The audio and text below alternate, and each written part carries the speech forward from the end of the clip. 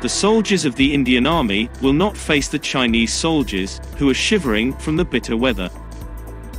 Instead of this, China has parked its robot army. Robots that are equipped with machine guns are deployed on the border with India for pursuing its sinister aspirations. Because of the challenging terrain and the Chinese soldiers' lack of experience with cold and high altitude, the People's Liberation Army has begun to deploy robot vehicles for transportation and even reconnaissance. Thousands of PLA soldiers are unable to deal with the severe weather and poor oxygen levels in Aksai Chin. According to media reports, China has sent dozens of unmanned vehicles equipped with weapons and supplies to Tibet. Most of these have been deployed along the LAC adjoining India. In this area, 50,000 soldiers of both sides are stationed face to face. These unmanned vehicles include the Sharp Klaa, which can be controlled wirelessly, and is armed with a light machine gun, which can be operated remotely. The Sharp Klaa is an unmanned android platform that can be used to carry out battlefield reconnaissance, patrolling, assault and transport missions in dangerous, dirty, monotonous and dull combat environment. Apart from this, the Mule 200 has been deployed, which is an unmanned supply vehicle, but can also be fitted with a weapon. How India can counter Chinese robot soldier deployment. The Indian Army is on the lookout for unmanned ground vehicles, UGV. The demand for such a platform derives from the challenges experienced in Ladakh, including as occurrences involving a military battle with China at above 15,000 feet in altitude. An unmanned ground vehicle is a vehicle that works while in touch with the ground and without the presence of a human on board.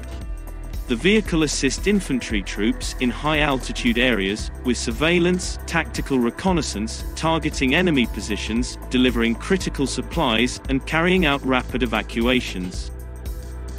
The Army wants the vehicles to be operated remotely as well as in an autonomous mode.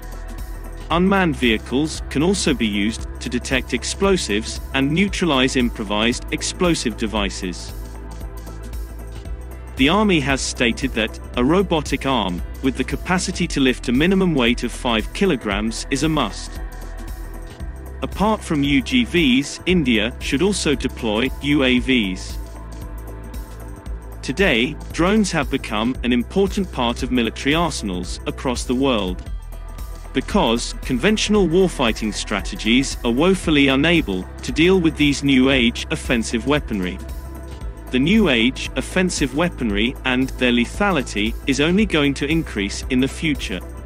With advances in machine learning, artificial intelligence, and precision guidance. Drones have low radar cross-section, slow speed and a small size, lending to its stealth and concealment advantages in battlefields, and thereafter making it difficult to identify and localize. On the other hand, conventional radar systems are not meant for detecting small flying objects. And, even if they are calibrated that way, they might confuse a bird for a drone and the system may get overwhelmed. India also needs to proactively consider utilizing its space capacities for safeguarding its territorial interests. China has established an advanced satellite monitoring center and astronomical observatory at Ngari, in Tibet Autonomous Region, roughly 125 kilometers distant from the line of actual control. The facility in Tibet is so advanced that it can not only track but also blind Indian satellites. In response to China, India established a satellite tracking and data reception center in the Himalayan state of Bhutan that will also strategically serve to counter a similar Chinese facility in the region.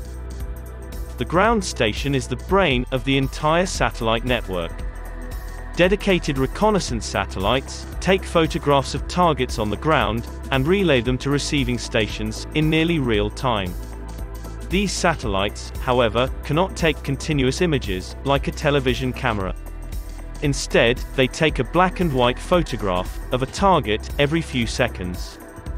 Because they are in low orbits, and are constantly moving, they can photograph a target, for only a little over a minute, before they move out of range.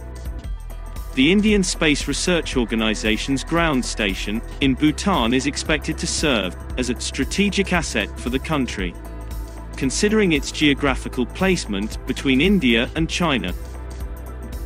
The recent tensions with China have highlighted the technological gap between the Indian Armed Forces and its northern adversary. As a result, the introduction and development of game-changing armament systems is necessary. And with a dedicated future force, a group of thinkers, scientists, and planners, both civil and military, should be given executive authority to outline the likely contours of conflict in the coming decades, and identify opportunities for developing and integrating new technology weapons that will ensure the military is not disadvantaged in any potential scenario.